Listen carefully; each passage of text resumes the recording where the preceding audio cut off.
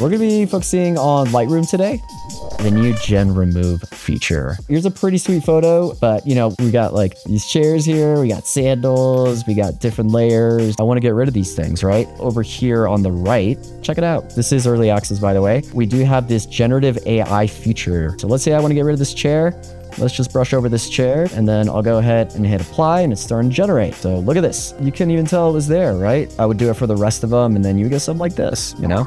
Let's say I have this cool family photo. So you kind of scroll all the way down, you are gonna see this lens blur panel. It's super cool. Let's say, you know, I got a sharp background, but I want to put a little bit more focus on the fam jam, right? We want to make that background a little blurry. I'm going to go ahead and hit apply. So this panel right here is kind of your focus range. So if I kind of slide this to the right, you'll see that the foreground starts to get blurry. You know, now the focus is more on the family instead of just the super sharp background. So let's get into presets. Personally, I do like to do it as kind of a starting point to give me a look, sort of say, and then I like to add my own unique edits to it to just kind of make it, you know, more me instead of just slapping on a preset. If I go up here to the top right, for this one, let's go to futuristic. And the one I really like is FT02. So let's say I want it at the 75%. And then from there, I just like to mess with the global edits. The bottom left of the curve, those are the darks. And a cool trick to do is to kind of lift that up and you start to get this fade look.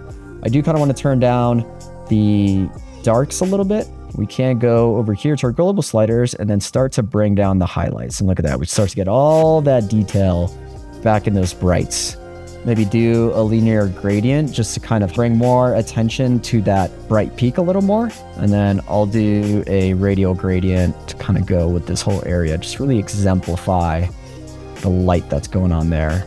Boom, that photo is already done. I like that. So let me show you how I would make a carousel post out of this in Express. The canvas that I like to start off is 4316 by 1350.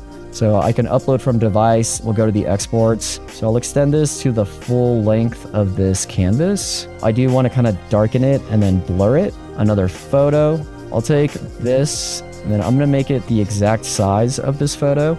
I can have a equal border by just adding this right here. So we'll duplicate this and now I can just replace the image. So, okay, there it is. I'll do download.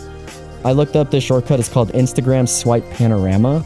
How many slide counts do you want? So I'll do 4, it's gonna do its thing. So let's say I was going to Instagram and then I'll do 1, 2, 3, 4. So here you can see it's kind of this like seamless carousel post. Thanks for coming on here, man, and teaching us your ways. Fun. See you later. All right. Take care, everyone.